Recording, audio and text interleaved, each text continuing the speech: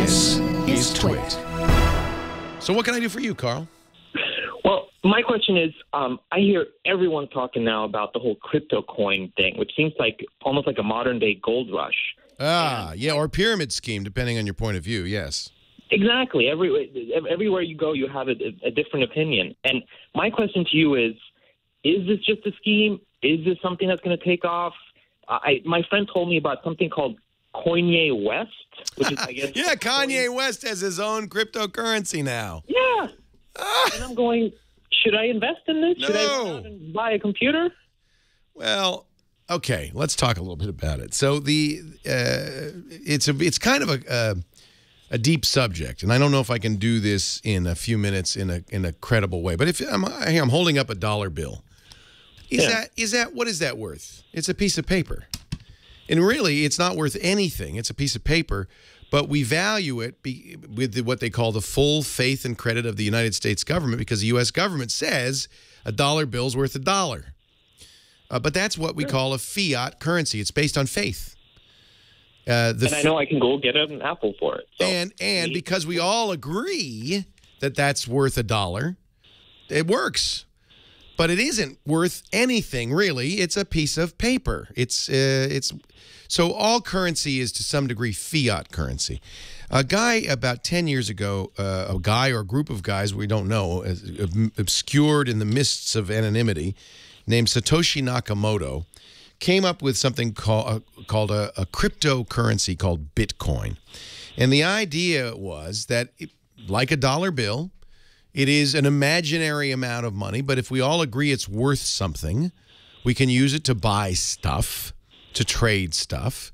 The only difference between cryptocurrencies and a U.S. dollar is there's no government backing it. Whether that needs to be, for a currency to work, I don't know. You know, used to be Disney bucks, right? You know, and if you can get something for it, and we all agree you can, then it's worth something. The idea behind cryptocurrency is very interesting. First of all, it's anonymous. Just as cash is truly anonymous, cryptocurrencies are as well. You can give somebody a Bitcoin without them knowing who you are, and vice versa. You have a Bitcoin wallet that is simply a bunch of bits, computer code. You can lose it. Somebody can steal your wallet and get your secret key, and then they can get your money.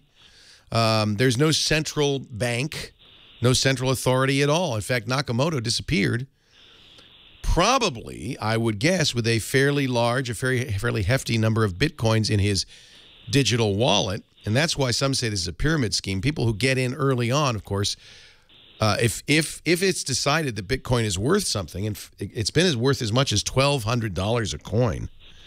I'm just going to check Mt. Gox, which is one of the Bitcoin exchanges, and see what it's worth right now. You can get an up-to-the-minute valuation. Mt. Gox will buy Bitcoins for U.S. dollars. In fact, they'll give you $1,015 for each Bitcoin. The way you get Bitcoins is either somebody gives you one or you can generate them. And this is true of Kanye West. This is true of Dogecoin, true of Litecoin. There are a number of these cryptocurrencies. In general, all of them work the same way. Your computer has to solve a very difficult problem.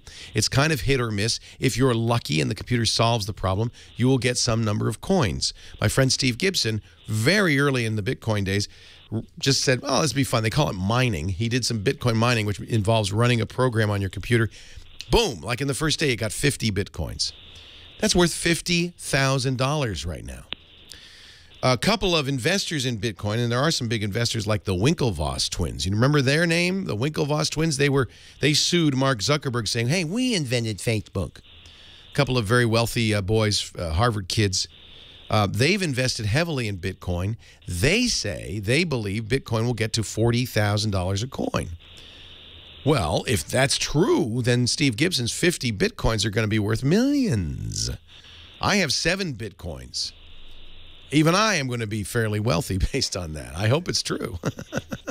I'll take it. On the other hand, there's nothing to stop Bitcoin from being worth nothing because it's all imaginary. But the same thing can happen to a U.S. dollar. It's just that the U.S. government doesn't look like it's likely to go away anytime soon. So Kanye West's coins or Bitcoins or Litecoins or Dogecoins, do those have any value? Well, only if we all agree. Could they go to zero? Absolutely. There's no government agency. In fact, one thing that could do very poorly for Bitcoin is if governments start banning it. The Chinese government has banned Bitcoin.